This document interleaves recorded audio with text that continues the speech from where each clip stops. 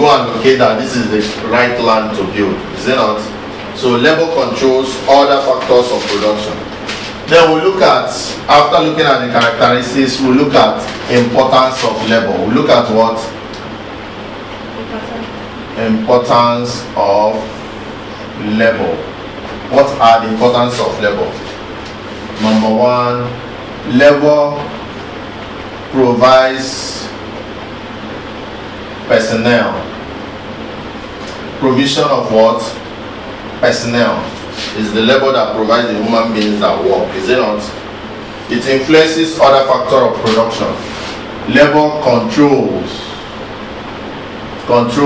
and influences other factors of production. That's what it does. Labor controls and influences other factors of production.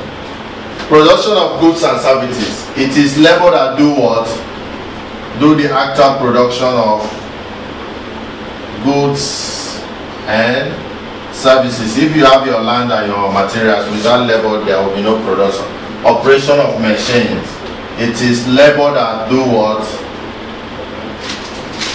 Operate the machines that you have. Is that clear? It's the labor that operates the machine. Now we look at the third factor of production. And the third factor of production is what? Capital. What is capital? What is capital? Capital is the third factor of production and is defined as the man-made assets. Capital is the man-made assets used in production. So capital is not just money, but all the assets. Capital is not just money, but all the man-made assets that are used in production. In other words, capital refers to man-made wealth. It is the man-made wealth and goods. So wealth now includes money and goods used to produce other goods and services. So you see that capital could also be said to be goods and wealth and money that you use in producing other goods and services. It may also be defined as the stock of previous wealth invested in order to produce future wealth. Examples of capital include physical cash.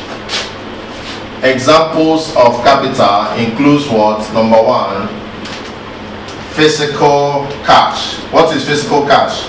Money, is it not? Physical cash, which is money. But money is not the only capital that we have. We have money. We have cutlass.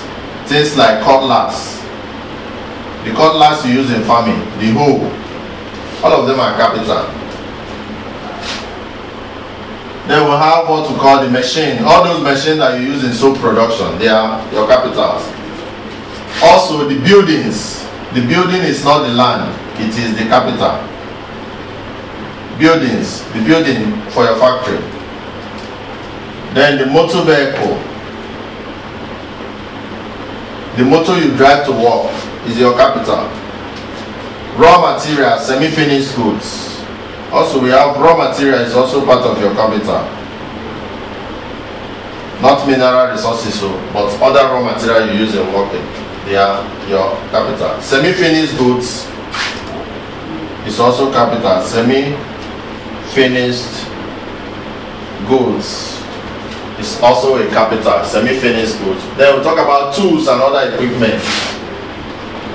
All the tools you use in work, tools. All the other equipment you use in working, all of them are classified under capital. So all of these things that you use in the what? Production of goods and services, they are known as what? Capital. And the reward for capital is interest. The reward for capital is what? Interest.